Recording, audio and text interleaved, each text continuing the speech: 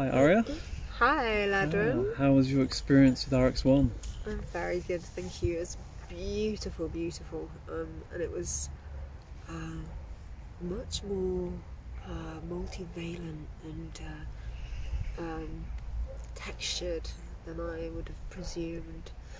And it's just really fascinating the way that we are now, bridging our consciousness, with much of technology is unfortunately quite entropic, and is not particularly benevolent to humanity and restoring our true essence and keeping our focus on the connection with nature and our consciousness. So I really, really honour these technologies, which are really part of, this rebirthing of the ancient technologies, which are, starseed nations, forefathers, foremothers, seeded upon this planet. So first and foremost, I just wanted to honour that. And yeah, it was so incredibly sumptuous. I mean, I have I've worked quite extensively with plant medicines and entheogens since I was a little girl, privately, and also within circles, assisting so on and so forth for a very long time.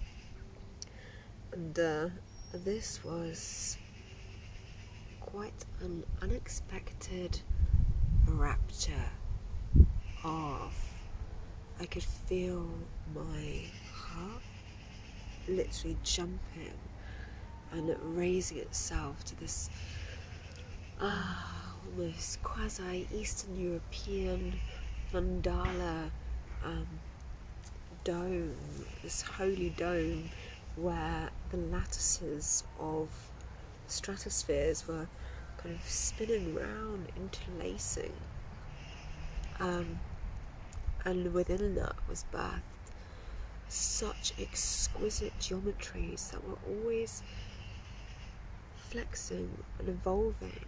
And then I also, and what one notices, and this is also part of the magic, is that you're then not just an observer, you are a co-creator. And so with your very mind and your breath, which is really part of the tapestry of coordinates, if you will, we then become, it's a symbiotic relationship, and that was very, very, very interesting. Currently today we're on Glastonbury tour, and again thank you Ladron so much. These are Fae realms, fairy, Fae, and so the Fae star and the Fae energy was very prominent.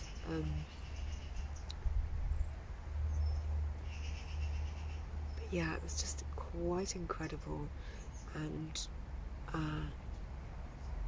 quite cosmically orgasmic at some points.